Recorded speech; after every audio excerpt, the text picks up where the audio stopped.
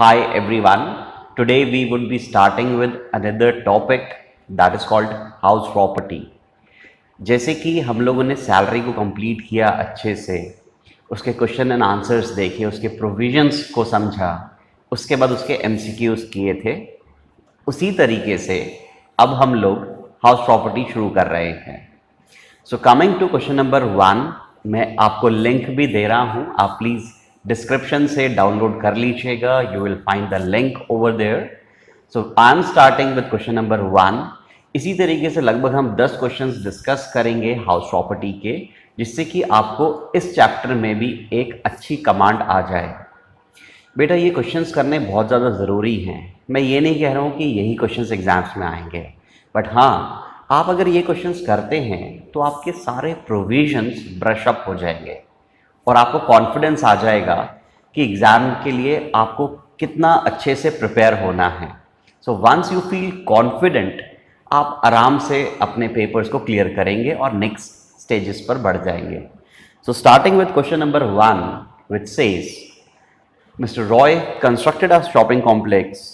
He had taken a loan of rupees 25 lakh for construction of the said property on 1/8/2016 from SBI at 10% for 5 years. इन्होंने एक loan लिया है 25 लाख का, shopping complex buildup किया है. 1/8/2016 को लोन लिया गया था, यानी कि लगभग 2-3 साल पहले. The construction was completed on 30th June 2017. 30 जून 2017 को कंस्ट्रक्शन कंप्लीट हुआ है. हमें लग रहा है कि प्री कंस्ट्रक्शन पीरियड के भी प्रोविजंस यहाँ पर लगेंगे. आप जानते होंगे section 24B, I am repeating the section 24B. काफ़ी स्टूडेंट्स के क्वेश्चन आते हैं, क्या सर सेक्शन कोट करना ज़रूरी है एग्ज़ाम में? देखिए, अगर आपको सेक्शंस याद हैं तो बहुत अच्छा है, बट हमेशा सही सेक्शन लिखना बहुत ज़्यादा ज़रूरी है. अगर आप गलत सेक्शन लिख देते हैं तो प्लीज़ कोट ही मत कीजिए. किसी चीज़ के ऊपर आपको कन्फ्यूजन है कि क्या ये इसका सेक्शन 24A है या 24B है, तो प्लीज़ फिर वो कोट मत कीजिए, तो आपको नंबर मिल जाएंगे. बट कुछ सेक्शंस होते हैं जो इम्पोर्टेंट सेक्शन है. अब देखिए, हाउस प्रॉपर्टी एक छोटा सा हेड है जिसमें सेक्शन है 22 से लेकर 27 तक. मैं कोशिश करूँगा कि इन वीडियोज़ में आपको वो सेक्शंस भी एक्सप्लेन कर पाऊँ, बट ये सेक्शंस बहुत छोटे सेक्शंस हैं और इम्पॉर्टेंट भी. हाउस प्रॉपर्टी देखिए आ ही जाता है, छोटा सा हेड है. आप रिवाइज करने बैठते हैं तो आराम से 2 घंटे में रिवाइज भी हो जाता है. तो कोशिश करिए कि हाउस प्रॉपर्टी के सेक्शंस आपको याद हो जाएं. So coming back to this question, the construction of first completed on 30th June 2017. Rental income received from shopping complex ₹30,000 per month for the whole year, यानी कि पूरे साल के लिए ये कॉम्प्लेक्स किराए पर दिया है. अच्छा, कुछ बच्चों को कन्फ्यूजन होगा, सर हाउस प्रॉपर्टी का मतलब सिर्फ हाउस होता है? द आंसर इज नो, ऐसा कुछ भी नहीं है. यहाँ पर मतलब है हाउस प्रॉपर्टी का, there must be a building होनी चाहिए. That building can be your residential building, that building could be your commercial building. तो यहाँ पर अगर इनका एक शॉपिंग कॉम्प्लेक्स है तो इसकी अगर रेंटल इनकम आ रही है तो भी हाउस प्रॉपर्टी में ही टैक्सेबल होगी.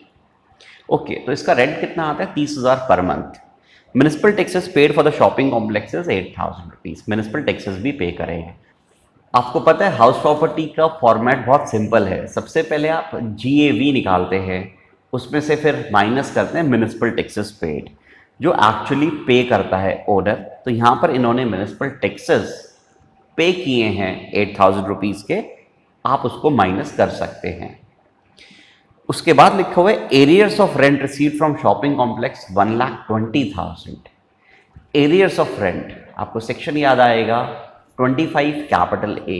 25A एक सेक्शन है जो ये कहता है कि आपका कोई पुराना रेंट रिकवर हो जाए, that is called unrealised rent. या फिर अगर कोई एरियर है रेंट का, ये एरियर क्या होता है किसी और वीडियो में मैं डिस्कस कर लूँगा. कुल मिलाकर पुराने साल से रिलेटेड ये पैसा अगर रिकवर हो जाए तो ये भी हाउस प्रॉपर्टी की इनकम होती है, बट आफ्टर 30% डिडक्शन. तो 1,20,000 माइनस 30%, 84,000 बचेगा. That would be your separately house property income. जो इस साल इनकम आ रही है हाउस प्रॉपर्टी की वो तो होगी ही, प्लस एरियर्स ऑफ रेंट की भी इनकम हाउस प्रॉपर्टी की इनकम में ही सेपरेटली इंक्लूड होगी। आप प्रेजेंटेशन में प्लीज इसको चेक कीजिएगा।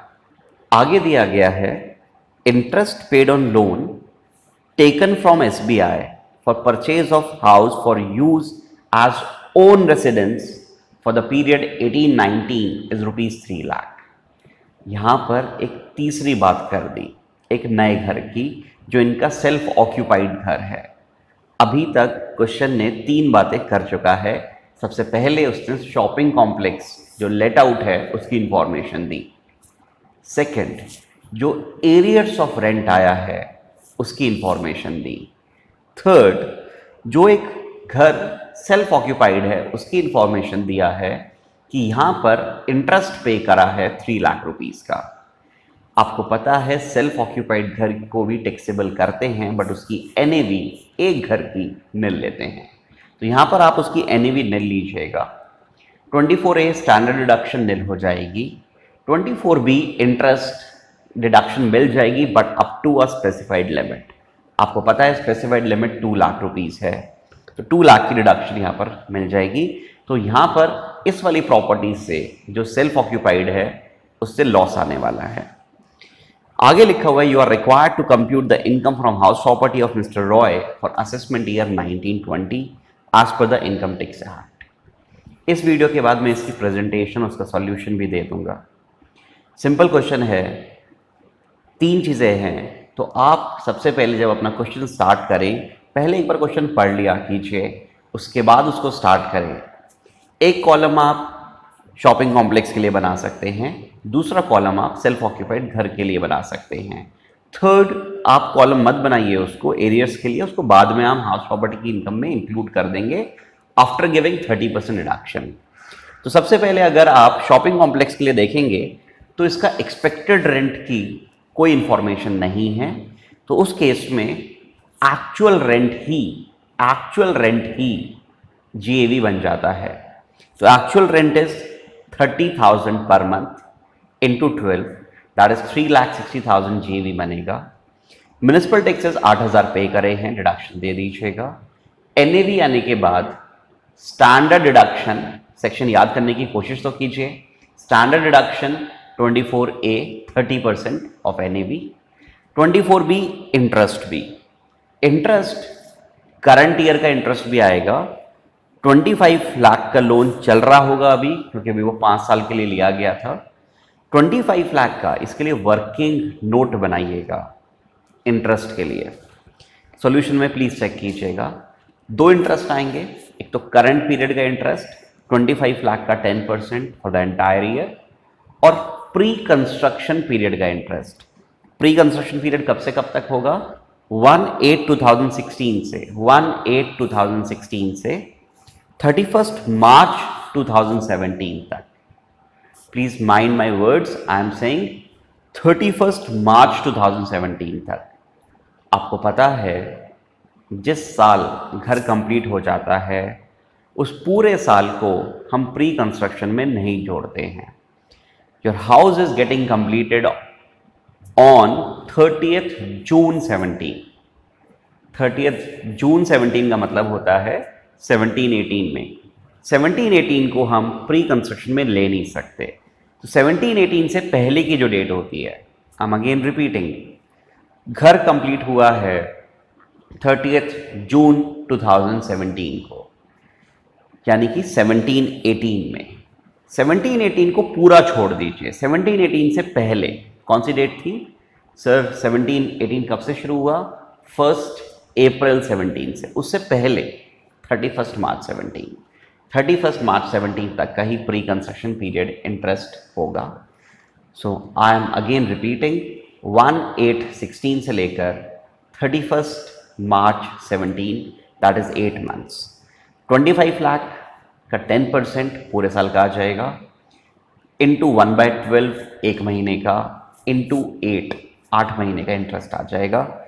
उस इंटरेस्ट का 1/5 याद होगा आपको, प्री कंस्ट्रक्शन का 1/5 इंटरेस्ट लेते हैं। प्लीज सॉल्यूशन जरूर चेक कीजिए और आपको इस तरीके से शॉपिंग कॉम्प्लेक्स की इनकम आ जाएगी।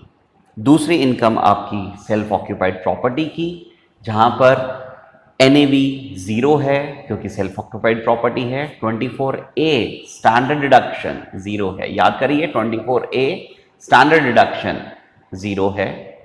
24B इंटरेस्ट मिल जाएगा बट मैक्सिमम 2 लाख रुपीस का, तो यहां से आपको लॉस आने वाला है 2 लाख का। थर्ड आपकी इनकम एरियर्स ऑफ रेंट की होगी, उसका 30% डिडक्शन के बाद टैक्सेबल कर दीजिएगा। तो अब आप प्रेजेंटेशन देख सकते हैं, इस क्वेश्चन को जल्दी से कंप्लीट करिए और हम नेक्स्ट वीडियो में मिलते हैं। Thank you so much.